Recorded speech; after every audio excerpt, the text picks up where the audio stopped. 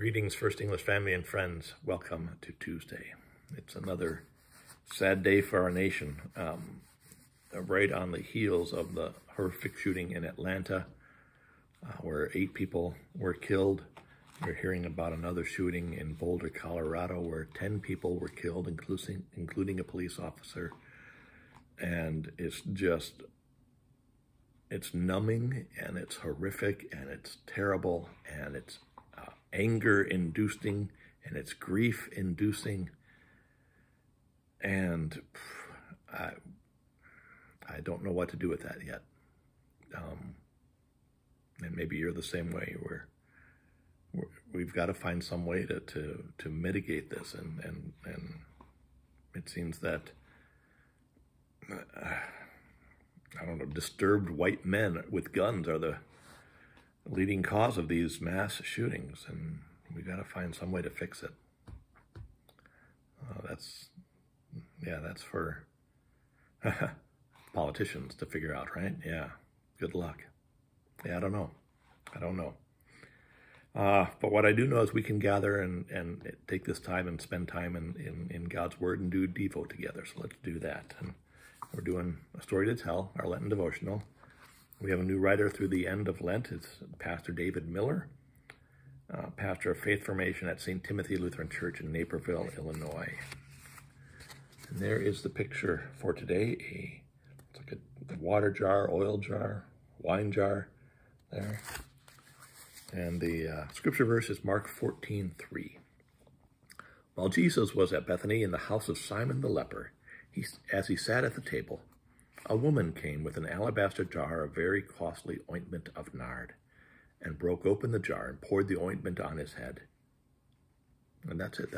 We get one verse today, Mark 14:3.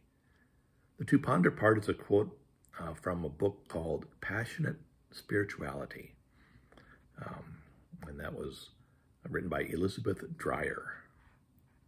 To ponder. Passion involves a transformation in which love of others, the desire to heal, to offer comfort and hope, take on a radically new character. When we allow authentic passion to have its way, we can return to love and life and service with new verve and feeling. The experience of passion wounds with the fire of love and opens the door to utter fullness of humanity in God. That's what this world needs, I think, a little bit more of, huh? A lot more of. Passion. Well, the transformation in which love of others, the desire to heal, to offer comfort and hope, take on radically new character. The devotion that is titled by Pastor Miller as Only Love. The Beatles were right. All we need is that. All we need is love. We need a whole lot more of it in this world, that's for sure. So let's listen to what Pastor David says. It is impossible for me not to love this unnamed woman, for her heart flows with the love I most want to feel. She grasps the handle of the jar in her right hand, her left caressing the stone curve of the body, balancing the weight. Without a word, she kneels beside Jesus and pours out the oil, her eyes never leaving the darkness of his hair. There is no one else in the world for her in this moment, just she and Jesus, and the lavish love spilling from her heart, more extravagant than the oil she pours. Why such love? What moves her to such excess? Only love can do this. The love that wakes within when the soul is one with the heart of Christ. The silent passion in her eyes is a holy gift from the one who is God's love for us now and always. The very sight of her draws us to kneel there beside Jesus and share her work, hoping we might become as beautiful as she. Only love can do this. Only love can move in this world to heal and help those who are wounded by gun violence and any kind of violence. lot there to take with us this day. It reminds me of the scene in the rock opera Jesus Christ Superstar, where Mary Magdalene, the character of Mary Magdalene, sees the exhaustion in Jesus and anoints his head with myrrh to kind of relax him and reduce the tension that is in his body. And then after, the refrain is, "Close your eyes." She sings to him, "Close your eyes and relax." And then after that, immediately after that, she goes off by herself and sings, I don't know how to love him.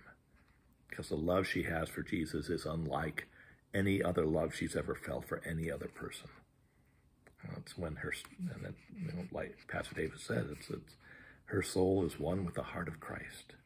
It's that passion that she has, a passion that we all desire too, right, for Jesus. Well, kind of a heavy morning for us, but we trust and we know that God is with us, in spite of all the evidence that seems to be otherwise, right? God is with us and holding us close. And God is with those families of the victims and holding them close. So, be of strong heart and good courage this day, dear church. Keep yourself safe and healthy and well. We're getting there, but we still need to practice, washing our hands and wearing our masks and 6 feet of distance, staying home as much as we can, and getting those vaccines when it's our turn.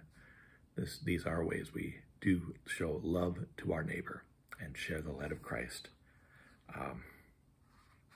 This day, find some way to love Jesus by loving others, right? Whether it's making a phone call, writing a note, just helping somebody out. Just love somebody today, okay? Let's pray.